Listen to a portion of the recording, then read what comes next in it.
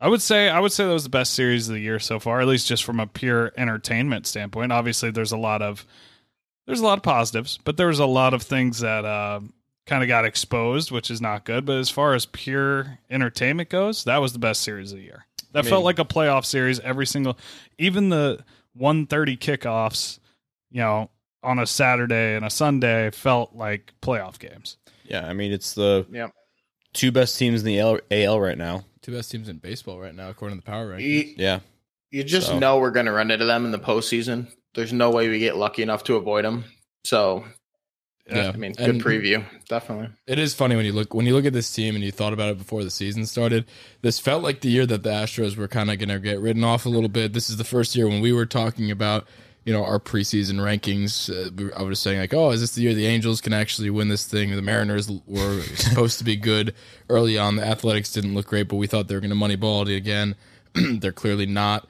And the Rangers just signed Corey Seager and Marcus Semien. So like it seemed like a loaded AL West, and the Angels they're playing good baseball, although they dropped like 55 in a row. Yeah, that 12-game losing streak didn't help out. No. But this felt like the first season that like, they don't have Springer, they don't have Garrett Cole. Obviously, this is a few years removed now, but like they've lost that entire core. They lost the entire core. Other than Bregman and Altuve. Springer. Exactly, and Cole. Lance McCullers is still there, I guess, but he's not a part of that.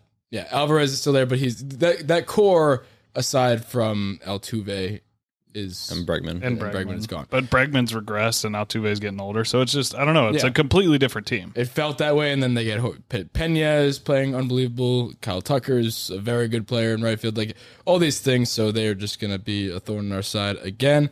And I do have a feeling like we're going to run into them. Something that I felt, obviously, you don't feel great after being no hit for 55 outs.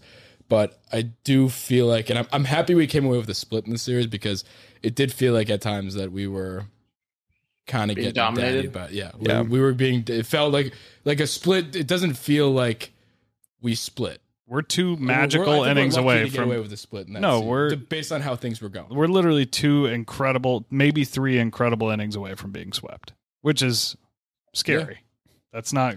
But also a testament to how this team is different in late innings. Yes, but that's not. You can't rely on that. No, that's not obviously not. I'm not going to rely on us coming back to the ninth every single game. But I'm just saying it's taking positives away from a potential terrible series. There's all kinds of positives. I agree. Yes, I'm taking away some positives. Is that walking it off against the Astros at home, pretty fucking cool. I'm just saying this is yes, there's a lot of good feelings, and it feels good to split. Which say what you want, but a split against the second best team in the AL.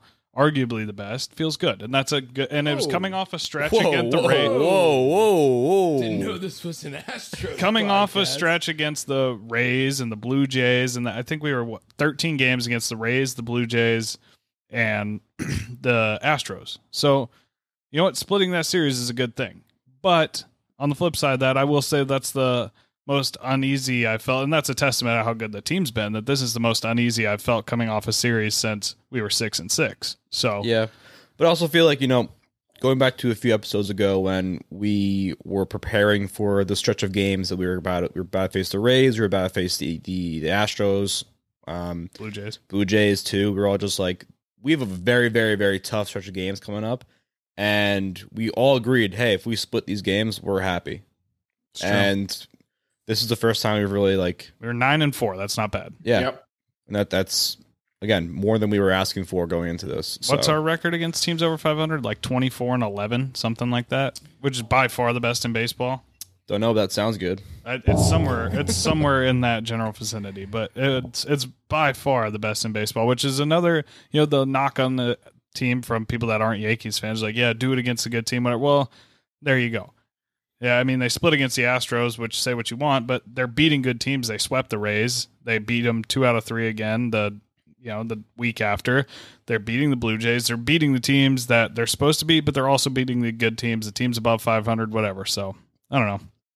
I'm happy with 9-4. I know that. I'm very happy. Happy with that as well.